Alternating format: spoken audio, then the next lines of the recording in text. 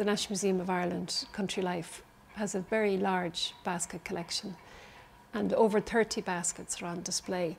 And I think it's really interesting that baskets were used in every aspect of life. The baskets that we have in the collection are mostly made by people for their own use or for their neighbours. But we do also have professional basket makers, such as the Shanahans of Tipperary, who were well-known professional basket makers over 3 generations, and we have an example of their herring cran on display. But I suppose the baskets that we mostly have on display from the local makers for their own use, they were going out of use really post-war, the 1950s, post-World War II.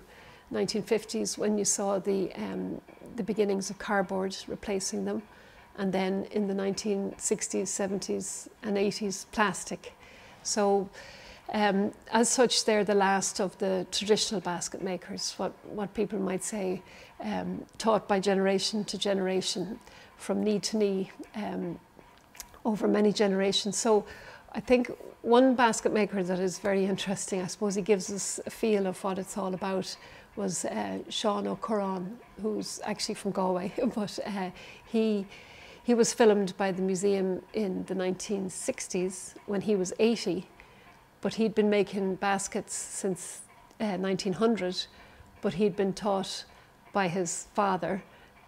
So very quickly you go back hundreds of years in basket making, and I suppose his is a good example because we know he had his Sally garden that he used for he grew his own willow, his Sally, and the salax, coming from salax, we get the word Sally garden, and so he would have grown his own, like many of the basket makers that we're talking about, including those from Leitrim. They'd have had their own supply, they'd have cut it back every year to get the straight rods. Every year they might have allowed 1 or 2 or 3 years of growth, depending on the thickness of the rods.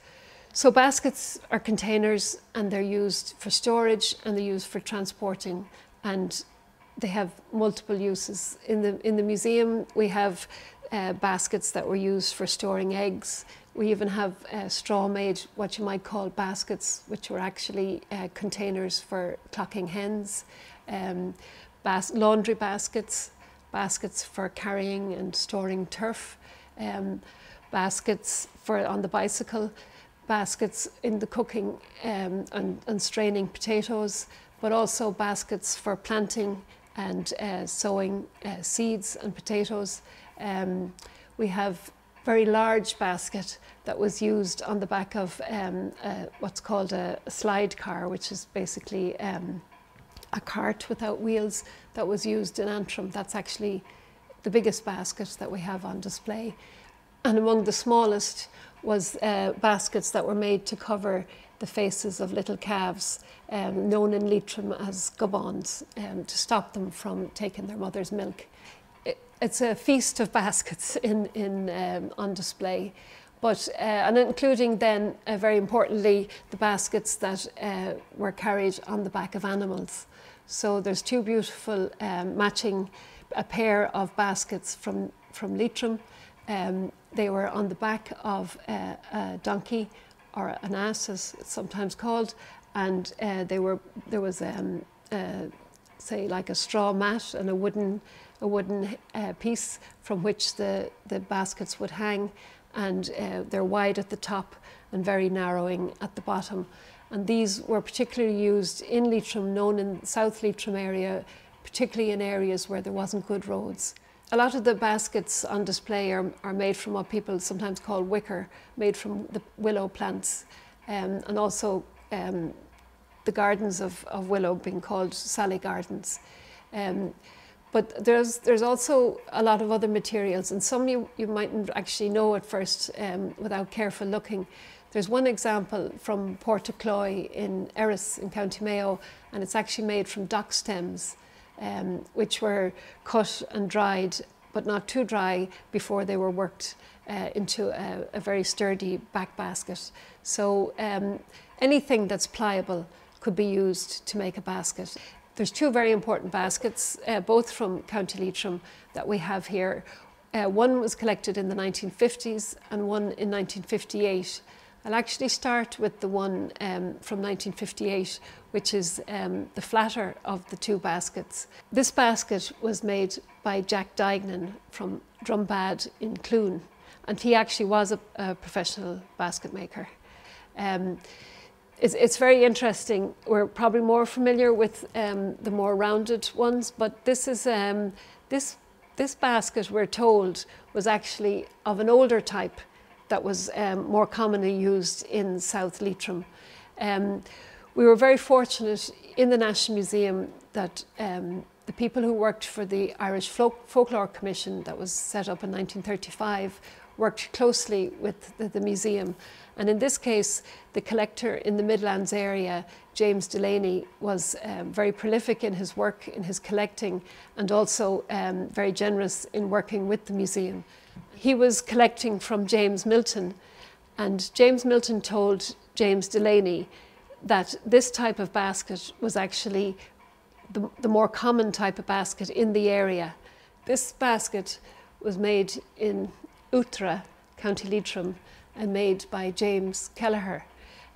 He was a labourer, not a professional basket maker. It's not how he made his living. It's a very interesting basket with quite a stout hoop, or bucky briar as it might sometimes be known. And this basket was collected in the 1950s, and it was known as a teeming basket, which is an interesting word. It would be interesting to find the origin of, but basically its function was straining potatoes.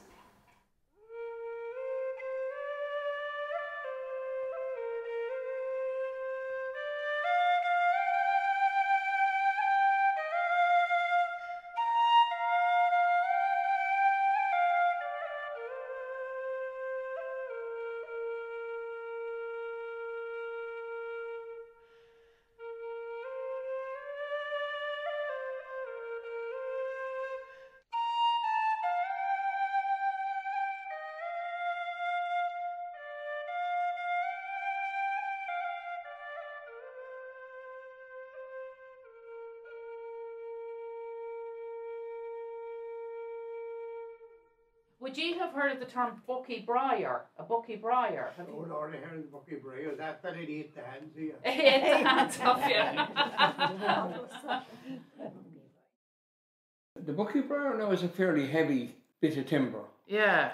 As I told you, I saw the bucky briar. I saw children bringing it to the lake to fish.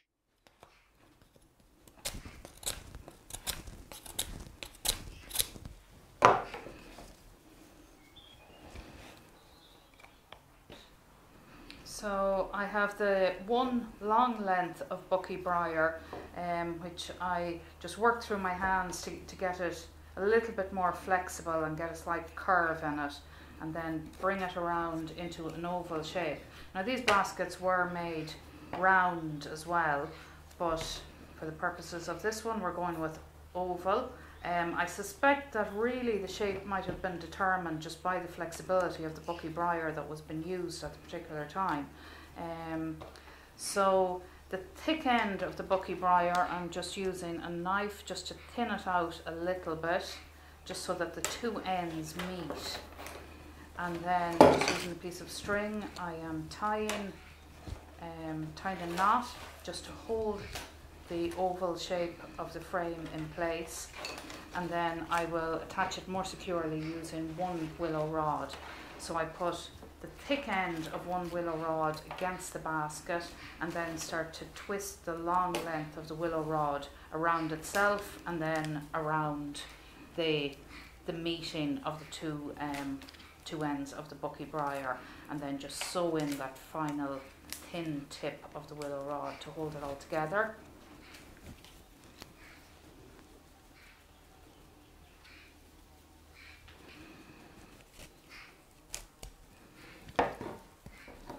And then a piece of string I bring across, or you can add in another piece of string just to tie one side of the hoop across to the other, just to to retain that nice oval shape until you start weaving.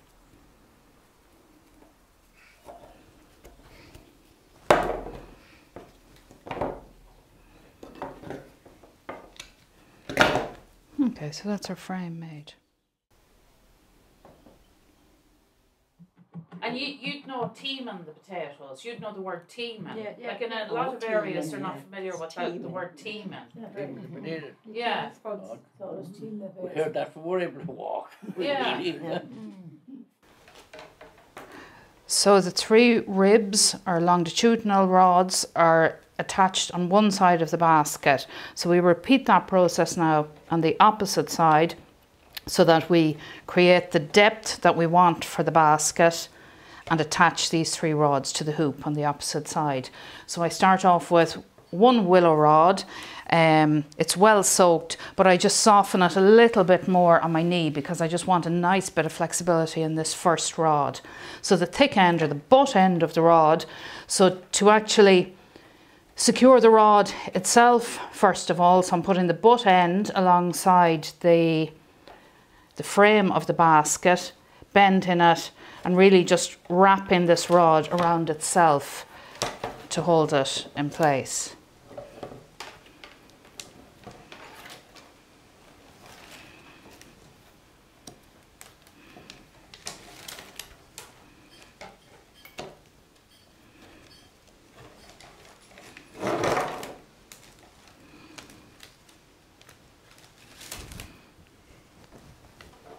So this rod is well secured now.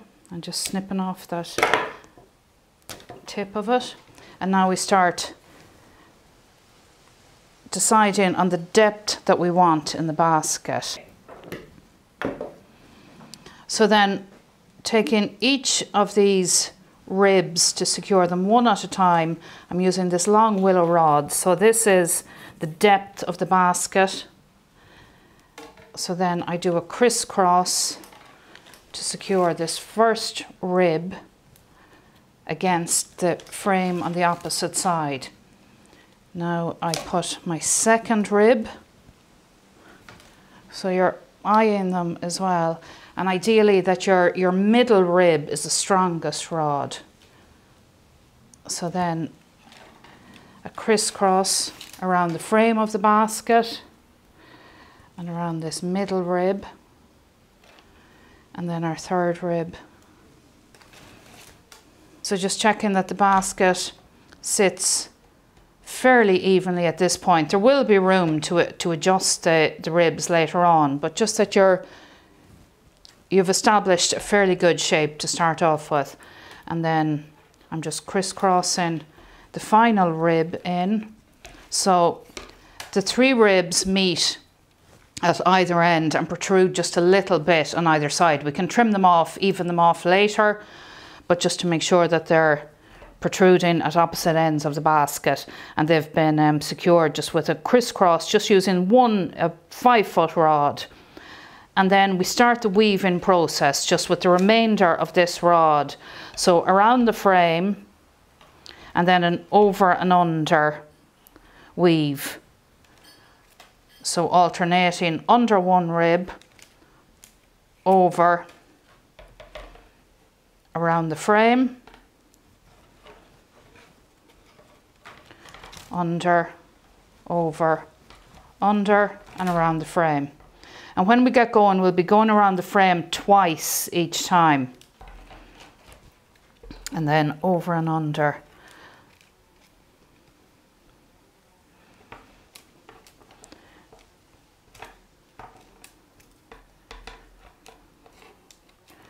And I can just finish off this first rod, just push it through the weave and sew it off.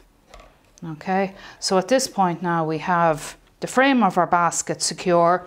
This thread just serves to hold the shape. And Peter, have you any memories of like baskets or creels or I remember creels, yeah. It was a neighbour of mine used to make creels. Where was he? What part of... Down in Glenanif. All right, okay. James McGuinness used to make creels. Yeah. Okay, so if we start the weave, we will weave a few rods on one side, then we'll work on the opposite side, and then we should be able to attach in our additional ribs. So starting off, doesn't matter which side you start on, so it's the butt end that I'm adding in.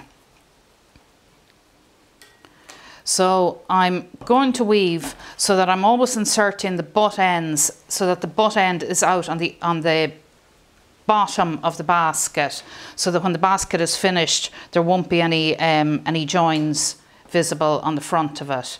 So it's an over and under pattern, and starting off I'm weaving the rod twice around the frame each time and then over and under the ribs. So a lot of movement with the basket, you're bringing it whichever way is most comfortable just to get these initial rods in. And once you start doing that, you'll see how you start moving the ribs. So you're trying to just manage the ribs, that they're evenly spaced as well. So an over and under, and when you get to the outer frame of the basket, you're going around it twice, and then back to my over and under.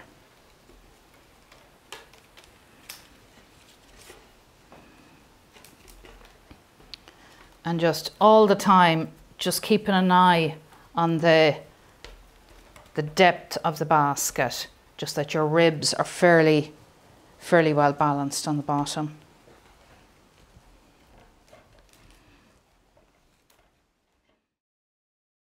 What's that for to feed the hens? And Clarenda sometimes they put the Clarenda. Does anybody remember what the potato skins? Does anybody remember what the potato skins and the leftovers used to be called? Yeah. What? No, I don't know. Used to be called brock. Oh, the brock is right. The brock for the food. Yeah, The brock. the brock is leftover food, you know. And you used to call it brock and you throw it out to the fowl or the turkeys or whatever you want. The brock, yeah.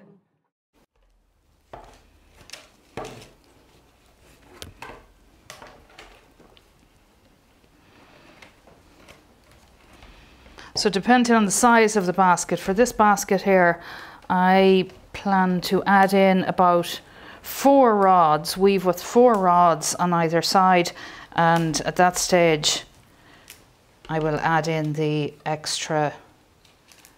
extra ribs to just create structure on the outer part of the basket. So again, finishing off with the tip end.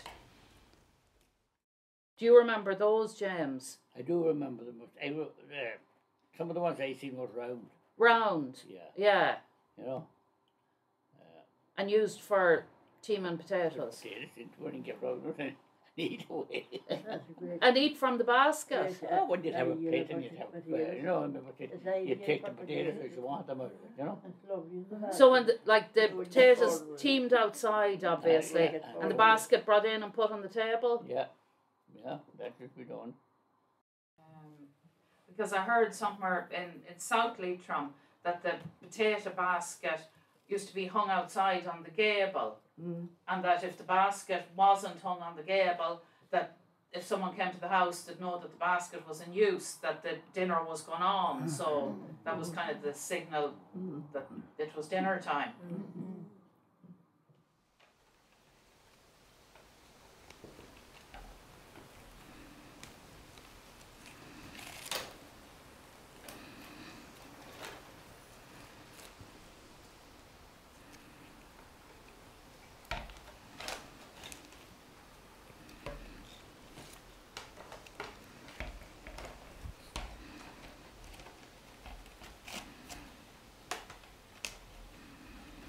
So you know you're right with your over and under weave if your pattern is alternating. So on top here, underneath at the next level, and on top here. Again, back to the frame. So we go around the frame twice, just to ensure that the weave builds up evenly.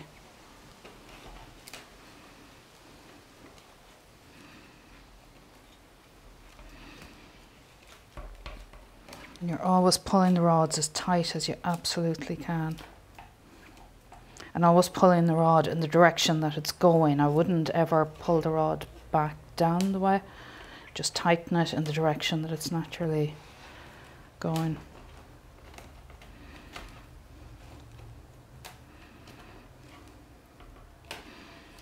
Okay, so then to add in my next rod, so once the tip of the rod gets quite thin, we leave it again on the bottom of the basket, so always finishing off and starting the new rods on the bottom of the basket. So we insert the butt end, so in the exact same direction that the old rod was finishing off, and continue on with the new rod.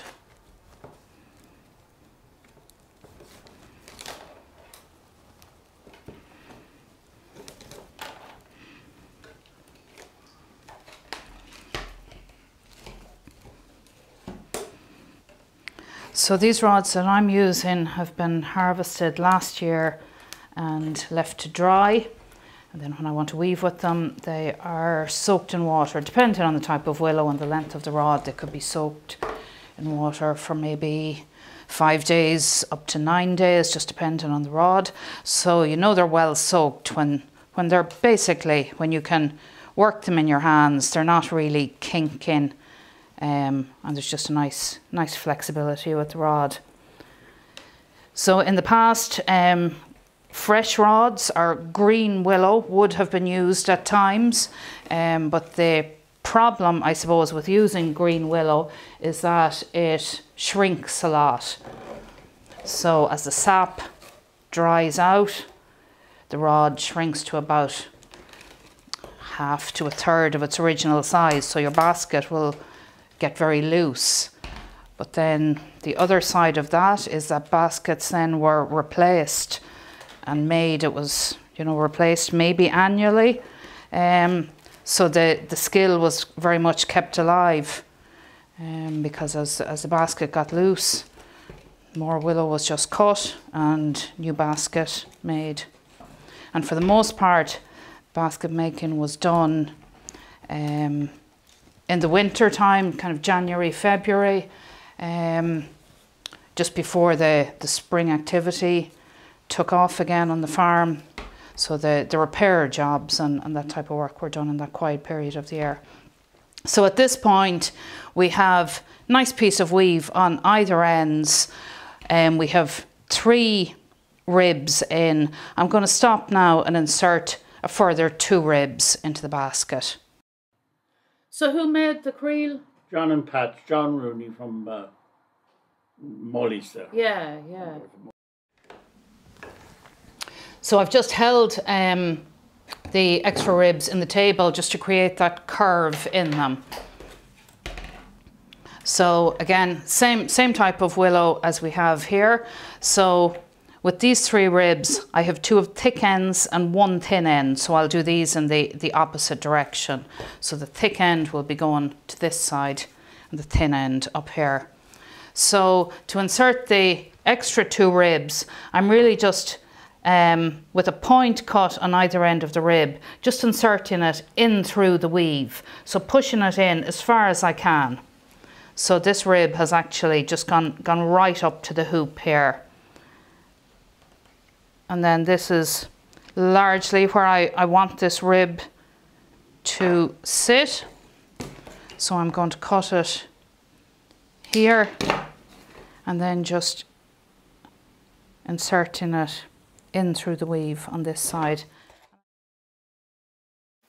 When I was going to national school, the school was one big room with one fire at the end of it. And we'd be sitting down a long way from the fire. The teacher's table and the teacher's chair would be between us and the fire. And maybe as you got older at school, when you started being in the first desk, the next year you'd be in the second desk, and by the time you'd be in third or fourth, you'd be gone down halfway through the school. And we used to be absolutely frozen in the winter time. And before we do our writing, we'd get up to the fire to warm our hands. But by the time we got back to our seats, our hands were as cold as ever again.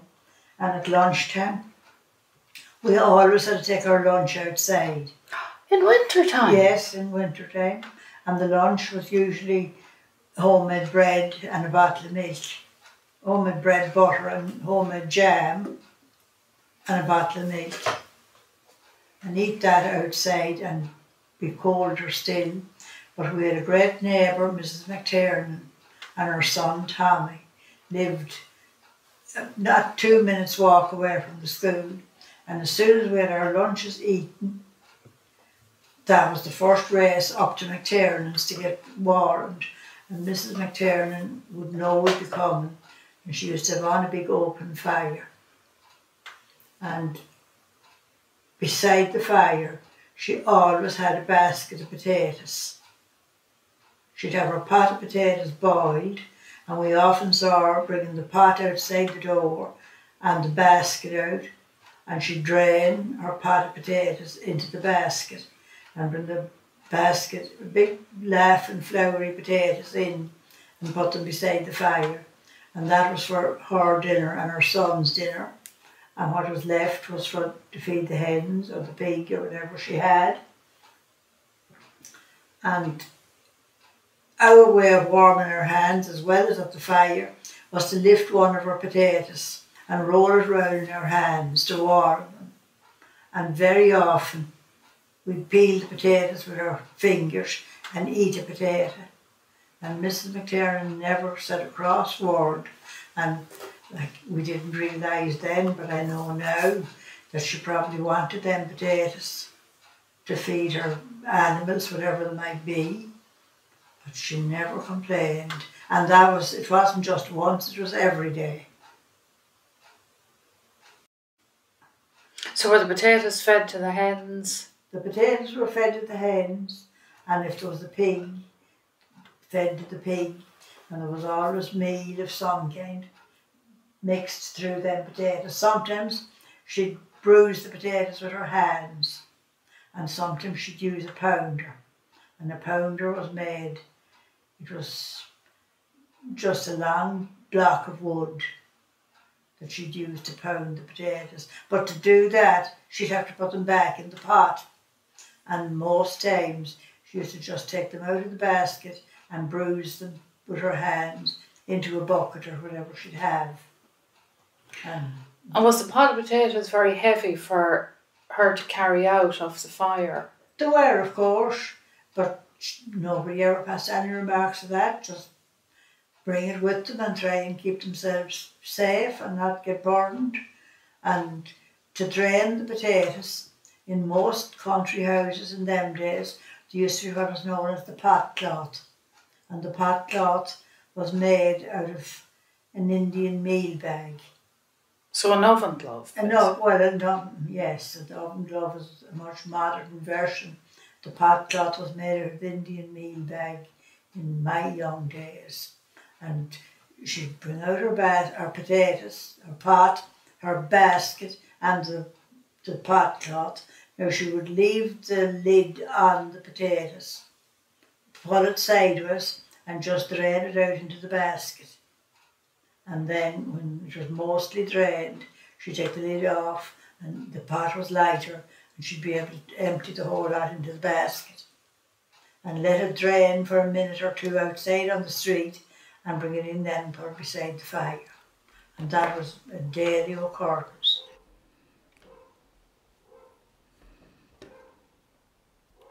Always and ever, we brought out the potatoes to teem them, winter and summer. Sometimes people ate potatoes maybe 3 times a day. My grandfather would eat a few potatoes before he go to bed. In these parts, the basket that I remember was round. Now, the bigger version of that was probably the one we had at home.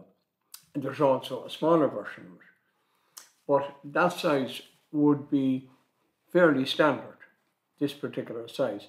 There'd be one probably about 4 inches wider, a very wide one, that you would carry out in front of you. That's the one we used to bring in the turf on. But we also had that one, and even a smaller one. That's the one we used to team the potatoes into. this basket size, where you'd have a mahal of people, that particular size would be left in the middle of the table with the potatoes on it, having been teamed. And you couldn't get to them half quick enough, as I said. Some of them would take a potato and they peel it with their thumb and just eat it whole.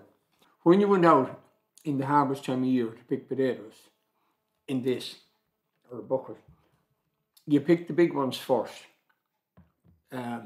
egg size up to that, and you left the porcines behind. In the Now, ground?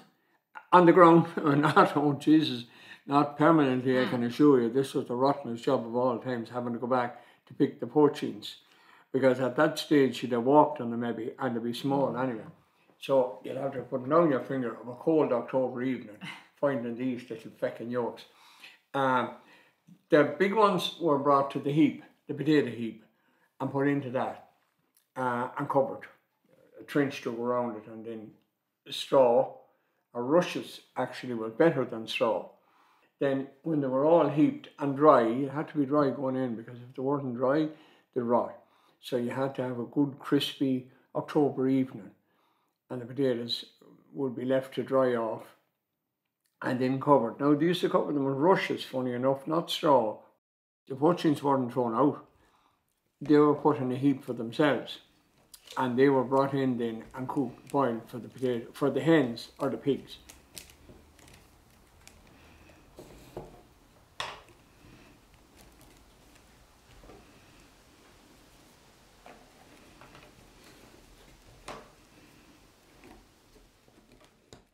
And do you remember baskets John James been used to team the potatoes? Oh, I remember them when they were in every house.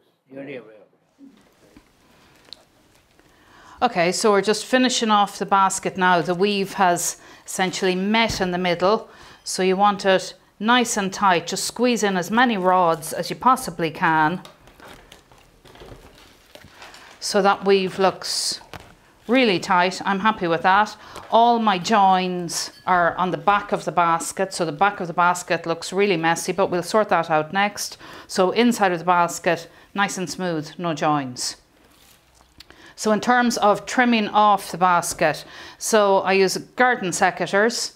When I have my garden secateurs, close it. When you close your secateur, so there's a side with a ledge and there's a flat side.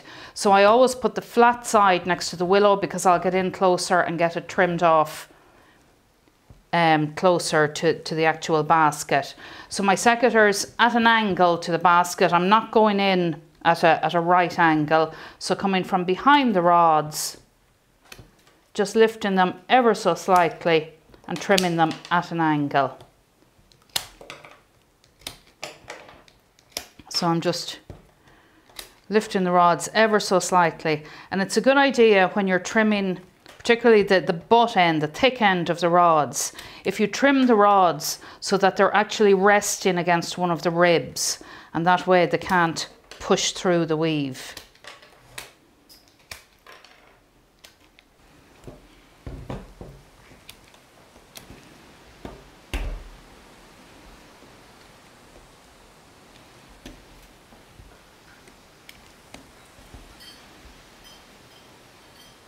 Okay, and then finally, just to trim off these ribs, it's nice to leave a little bit of length in them. Just trim them off at an angle.